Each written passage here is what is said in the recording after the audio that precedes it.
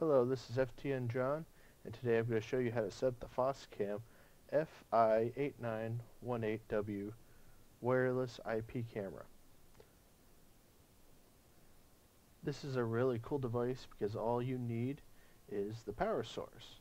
And as long as you have a wireless router, you can view this camera from basically anywhere within range of your wireless router.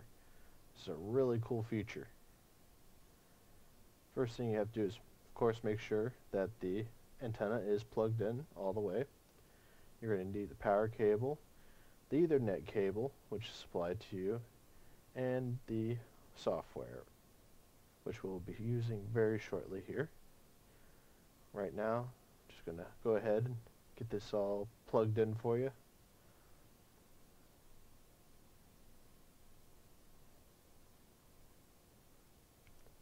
We'll plug that in for the power. You might notice that all of a sudden it'll start moving. This is completely normal, and it's like a diagnostic routine that the camera goes through. Next, we're going to have to plug in the Ethernet cord straight to your wireless router. This is just for the initial setup. And then we're going to plug this into the back of our router here.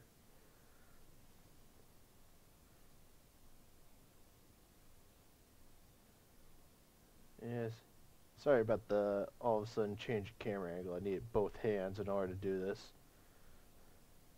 I had to prop up my tripod for just a sec. There we go, all plugged in. Make sure that's all the way plugged in. You got the network light on. And now we're going to need you to go to your laptop or desktop that's connected to your wireless router, and we're going to install the Foscam software. I just put it in the disk. Any second now it's going to pop up. You're going to want to open it up to see the files. You're going to want to go to, if you have Windows operating system, this is what we're basing it off of. Go to for Windows OS, IP camera tool, and IP camera setup.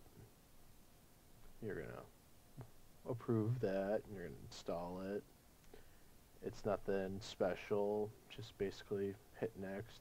On this part I clicked no because you don't really need to restart. You can go ahead and close both those windows that popped up. And the main part is here on your desktop. You should see an IP camera tool. If you double click that, it will show you the IP address of any of the Foscam cameras if they're available. Double click it, and it should open it up in your web browser, which makes it a lot easier to figure out. You're going to want to click login. The default username is admin, nothing special there. And hit login. We're going to go to device manager, and we're going to go ahead and we're going to change the alias name, the camera name, to cam1. And then after that, hit submit, and we're going to go to user settings. This is highly recommended to at least put a password on your administrative account. There's other options there for groups, but pretty much just for the administrative group, put a password. I put 12345, preferably something a lot harder, and then I'll ask you again once you hit submit. Admin is the username, and then in my case 12345 was the password. You have to wait till the camera reboots, which takes approximately 30 seconds.